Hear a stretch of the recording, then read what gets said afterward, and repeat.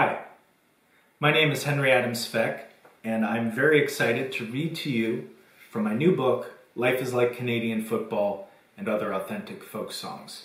This was just published by Invisible Publishing, and the book tells the story of Adam Svec, folk song collector, who discovers in the basement of Library and Archives Canada a box of tapes, which it turns out contain folk songs of Canadian football players. This discovery launches Adam Svec on a quest for authenticity, which he follows from London, Ontario to Sackville, New Brunswick, to Dawson City and beyond. I'd like to read to you from a short section called Night Herding Song. The book contains both song lyrics and prose narrative, and also a lot of footnotes throughout both. But I'm going to read to you from one of the prose sections, and this is where we learn a little bit about Staunton R. Livingston, the iconoclastic folklorist who Henry believes is responsible for making these recordings in the 60s, late 60s, early 70s. I have dreamt the following scene, which takes place in a locker room at dusk. Players and coaches gone home, save one, a second-string middle linebacker. Still wearing his sweat-salted tank top and grass-stained pants, and obviously exhausted, he sits on a long bench strewn with towels and half-full water bottles, odorous knee pads, and jock straps. He diligently tunes a scratched-up guitar while an older man with sideburns and long hair sets up a large condenser microphone, a delicate instrument in its own right. After unspooling the cables and positioning the stand, the phonographer stands back by his reel-to-reel tape recorder, propped solidly on a parallel bench, and after a moment of meditation, inspects his informant. The player halts his restless, shaking knee. And then, a song emerges in the key of G. It is about the essential desire of humanity to create both the world and itself. Hence, it is a song about everything that it is possible to sing. And it is beautiful. The vibrations move throughout the cavernous space, swelling and surging, expanding and contracting. Converted into analogous electrical waves by the microphone, the signal sears like an endlessly burning cigarette straight onto the humming tape. By the end of the second refrain, the phonographer has begun, silently, to weep. It remains unclear why Staunton R. Livingston chose to record songs of Canadian football players in the 1970s. The most reasonable explanation I have yet invented centers on the fact that Canadian football is both a modernist and a traditional art. On one hand, the language of industrialized warfare saturates the game in terms of both mechanics and strategy. To list only a few examples, one throws the long bomb, one sends the blitz. The line itself, which must be held or advanced, is referred to as the trenches.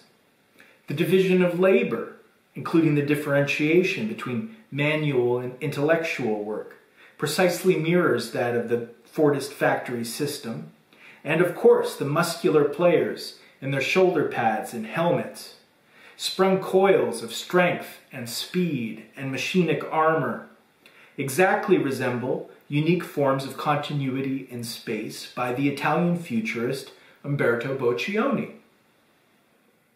On the other hand, the reason the Canadian and American games of football are currently so divergent, despite sharing an identical historical origin point, is that the Canadian game's rules were changed more slowly and conservatively in order to preserve the original source of rugby, whereas the Americans quickly modified their version to suit advertisers and broadcast corporations.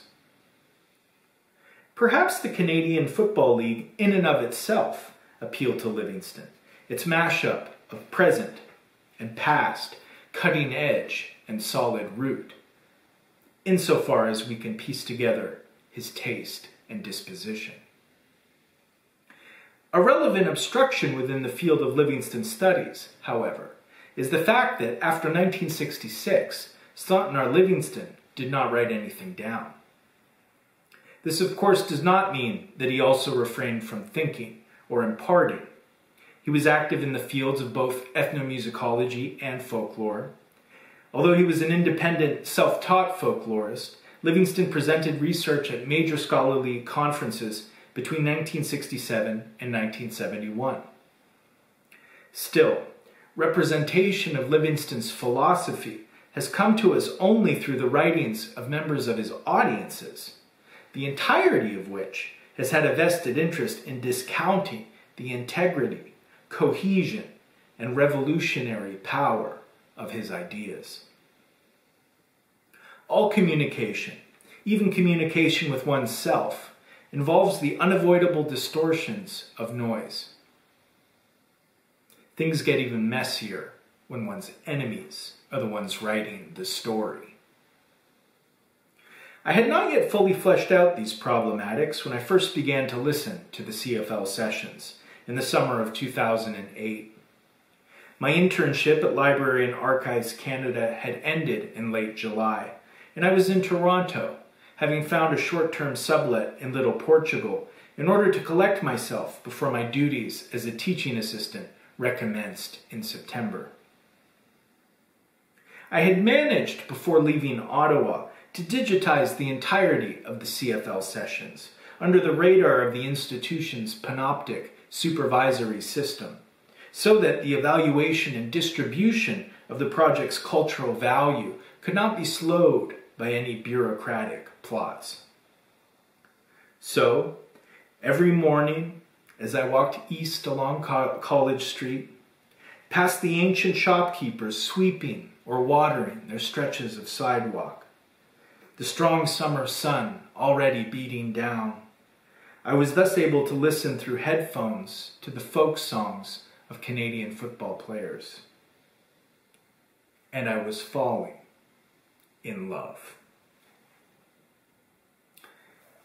This is from Life is Like Canadian Football and Other Authentic Folk Songs. It's a lot of fun. I hope you will check it out. It's available through Invisible Publishing, the publisher of the book, edited by Lee Nash, and I believe you can find it anywhere books are sold in Canada.